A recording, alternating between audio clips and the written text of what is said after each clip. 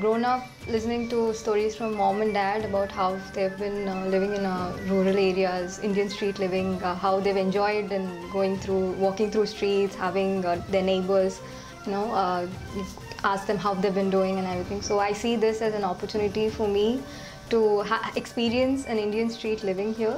The opportunities they're giving for us to interact with people with various amenities that they're providing, I think that would be really helpful for me to make new friends of like different age olds, and as the concept they're reviving with the village communities and the concepts of sit outs and like katte or baithak as they say, something like that, where they're reinventing and providing in some common areas.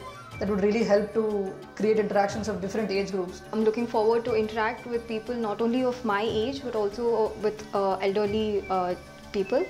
I believe that that's going to add on to my personality, the enriching conversations, the knowledge that I gain from interactions with all the various kinds of people I'm going to meet in 2G. So it's a wholesome experience I'm looking at over here, and like not just me, like my parents, I'm expecting to interact with them more by spending some time outside. If I call in my friends, like it'll be weird for me to spend time inside the house with my parents there. So I have a sort of a semi-public space in my apartment itself where I can spend more time with them.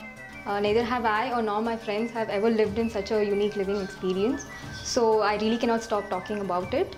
Knowing that by just stepping outside my house, I get to interact with various kinds of people and learn new things every day is something really exciting. So I really cannot wait to move into 2G soon. This could not be possible in an apartment, but could be possible in a public space, which they're bringing in an apartment scale. So that's, I think, really helpful for my parents to interact with other people and have their gossip time or whatever they want to do. They would create their own groups and their own small niches in various parts of the apartment.